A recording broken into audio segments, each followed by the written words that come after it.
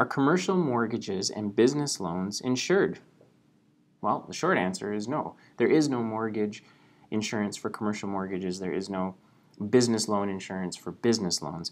And this is because the banks have a different criteria for how they put this money into the marketplace. So if you've ever applied for a commercial mortgage or a business loan, you'll find that the process that you've been taken through, first of all, probably took a bit longer than it might have for your house.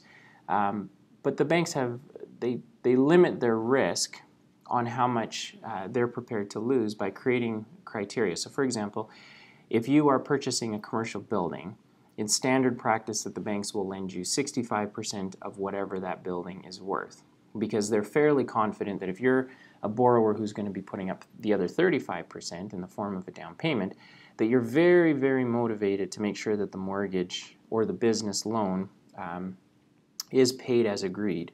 And in the event that you end up not making your payments, that 35% is enough for the bank to be able to liquidate whatever it is they need to liquidate from your business or from the property to recover their money.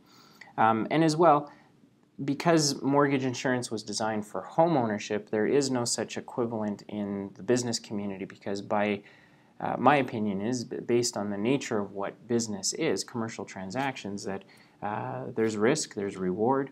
Banks charge higher interest rates to compensate themselves for that risk. They charge fees, which are payable by commercial mortgage borrowers and business loan borrowers. And so the entire credit criteria and how money moves into the marketplace for commercial mortgages and business loans is quite different than how it works for residential mortgages. And so there is no insurance for commercial mortgages and business loans that protects the lender against default. The way lenders protect themselves is they make it hard to get the money so that you've got to fit really good criteria, and then they charge you higher rates of interest compared to residential mortgages, and they also charge you fees.